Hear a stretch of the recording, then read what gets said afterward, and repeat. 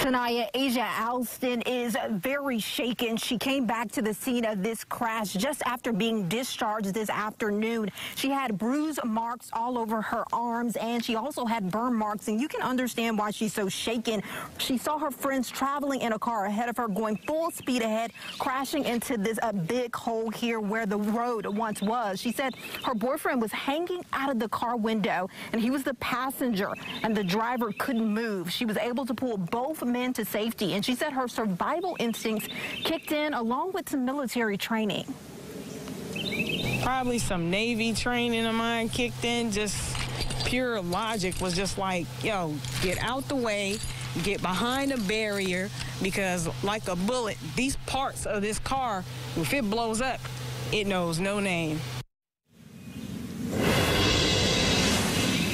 Now, Asia said she saw the men passing not one but two road closed signs and wondered what they were doing. She is frustrated with that driver because she knows things could have been worse. Now, coming up a little later today, you'll hear more from Asia in those very tense moments when she was able to pull two men to safety. In Zebulon, Jimmy's Price, CBS 17 News.